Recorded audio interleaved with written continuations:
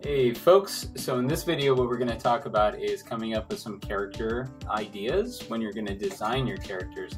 If you're going to design a character, try to think about who the character is before you sit down and start drawing them.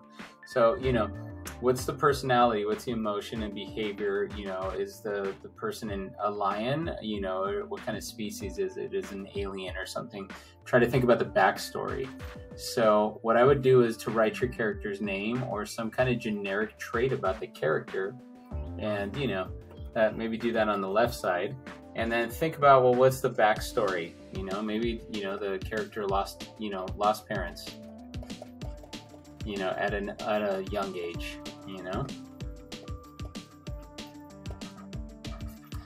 Think about the personality, spunky. A personality has to be tough. Can't take crap from people. Needs to be strong. Okay, come up with, just think about the character and what you want that character to embody. Okay, what's the behavior like? What's the emotion? Maybe not that much emotion, so maybe doesn't display emotion. Sorry, hard to talk and write at the same time. Doesn't display emotion. And I would just say continue to make this graphic organizer come to life. Maybe we can go off of this and say, maybe our character is despondent. Sometimes sad, sometimes quiet. Whatever the case is, you want to try to come up with a graphic organizer with a bunch of different ideas and examples that you can look to for inspiration, you can draw from, and just try to figure out who that character is as you bring them to life, in your storyboards and animations and stuff like that. Maybe you can put like mecha gear, with guns and missiles. How about some wings also? Whatever the case is. So once you have a huge list of these things and you've got like 20 different ideas written down for your character, then what you could do is start to point, look at these things that you've thought about, and on the other side of this graphic organizer, you should start to think about, well, what's the character going to look like? How can that thing, how could that tough demeanor translate into something that's visual? So maybe the kid is, I'm gonna make it a young, teen, and maybe like 17 to like 19 years old. Okay, maybe athletic. Think of Guardians of the Galaxy. So our main character, he gets snatched up as a little kid, and then he's with these space pirates and stuff like that. So you got to grow up and be tough. Outfit, it could be futuristic.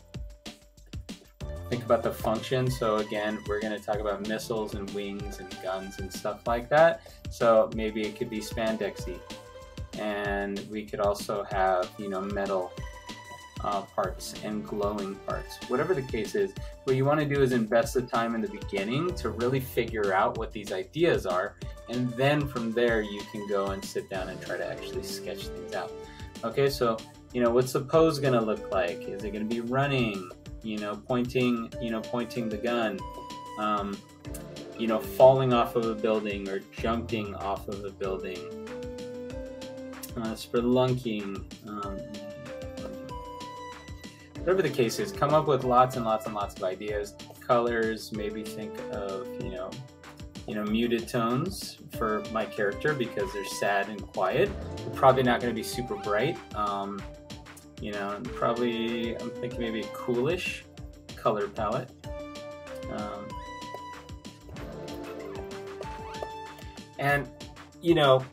Once you invest the time to do this and you really try to figure this out, it's going to give you some ideas, and then you can sit down at the drawing board and you could start to sketch things out.